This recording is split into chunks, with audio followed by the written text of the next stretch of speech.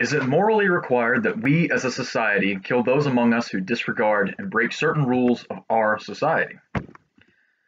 Today I will be presenting the case of Dustin Lee Honken for your consideration. And I'm asking the question, was it truly morally necessary for the government to require and enforce his death in order to punish him for the clear moral evil of his crimes? Now, there are arguments on both sides of this dilemma, and it is clearly recognized that this issue is at best morally gray and at worst simply talking in circles. In continuing with this presentation, I will present common arguments both for and against capital punishment and how they apply to the case of Honken. After this, I will leave it to your judgment whether capital punishment is necessary and whether the right decision was made in the case of Dustin Lee Honken. Honken was executed by the federal government on July 17, 2020. He was convicted of killing 5 people, including 2 children in Iowa, in connection to a methamphetamine operation that he was running. His victims include Greg Nicholson, a former dealer, Lori Duncan, Greg's girlfriend, Candy and Amber, Lori's daughters, and Terry DeGeas, a dealer who had dated Honken's girlfriend previously. While convicted of 5 counts of continuing criminal enterprise murder, Honken was only sentenced to death for the killing of the 2 children, Candy and Amber. This sentence was confirmed in 2008, but a date was only set in 2019 after the lifting of the federal moratorium on executions by the Trump administration.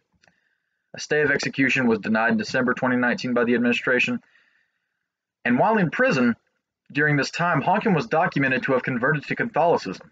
The Archbishop of Newark, Cardinal Tobin, claims that he witnessed a spiritual growth in faith and compassion from Honken. Now, Dustin Lee Honken was clearly guilty of his crimes.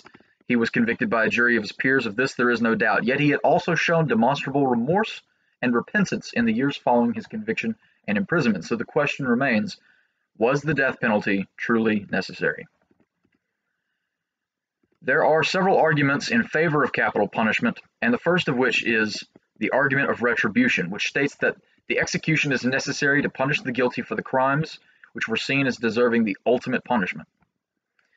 Burns argues in his The Morality of Capital Punishment that a just society is one where everyone gets what he deserves, and the wicked deserve to be punished. In other words, it is morally necessary to kill those who have broken the rule of society and civilization, that human life is sacred and has intrinsic value. To put it a different way, it's not because murder is illegal that the death penalty is used as a punishment, but rather that the value placed on human life is so high that the death penalty is the only true justice to be had. Finally, there's the argument that capital punishment prevents reoffending by criminals. This argument is very simple. By executing those guilty of crimes worth the sentence, there is no chance of the criminal escaping justice or being let out of their sentence to recommit any more crimes and harm innocents. But is this morally defensible?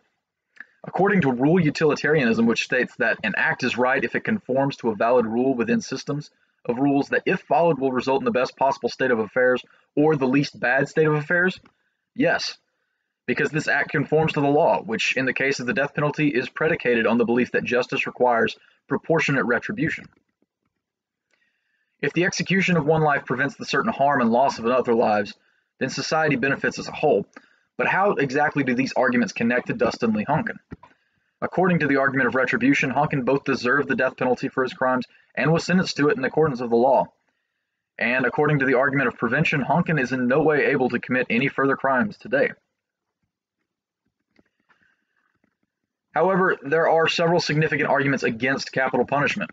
One such argument comes in the form of the sanctity of human life.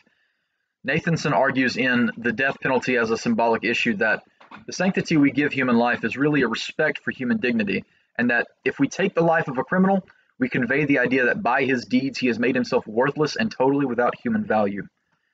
The other argument by Nathanson is of the value of restraint, where he argues that when we choose not to kill, we communicate the importance of minimizing killing and other acts of violence and reinforce the idea of using violence only as a defensive measure and never retributively.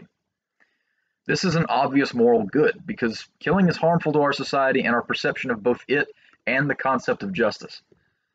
Another argument comes from Carol Steiker, who argues that capital punishment is in no way morally required by the state or society.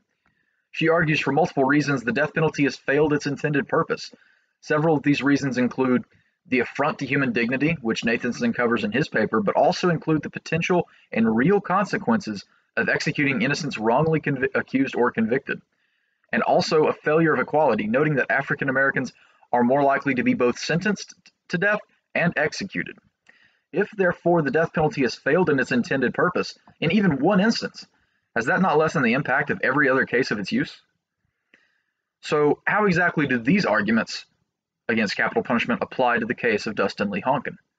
With regards to the argument of sanctity of life and the value of restraint by executing Honken, the execution conveyed the idea that his life was made worthless by his past actions, though he had repented and found rehabilitation while in prison.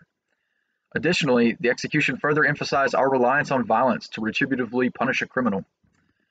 The arguments by Steiker aren't necessarily valid for the case against Honken, yet in the aggregate of all executions portray a system which is fundamentally broken, affecting all who are sentenced to death in the federal and state systems.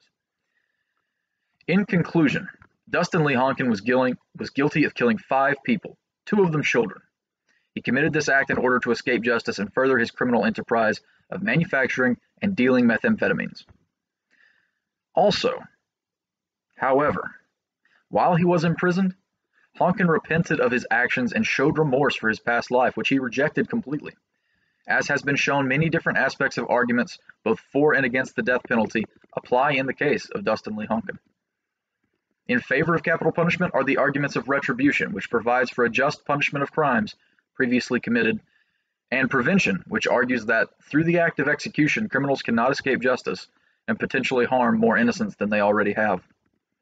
In opposition to capital punishment stand the arguments of the sanctity of human life and the value of moral restraint, which keep us as a society from falling to the level of offenders and also reinforce greater moral values within our society, and the evidence that the death penalty has failed its intended purpose due to systemic problems inherent within the system of government it is utilized in.